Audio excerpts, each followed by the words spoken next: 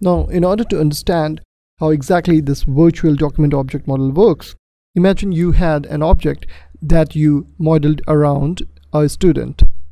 It had every relevant property a student could possibly have and mirrored the student's current state.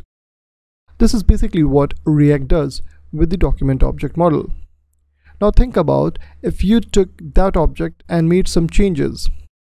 For instance, you added a course to that particular student object. In React land, when we apply these changes, two things takes place. First, React runs a diffing algorithm which identifies what exactly has changed, and the second step is reconciliation, where it updates the document object model with the results of diff. The way React works, rather than taking the real student and rebuilding them from the ground up, it would only change the attributes which we have updated.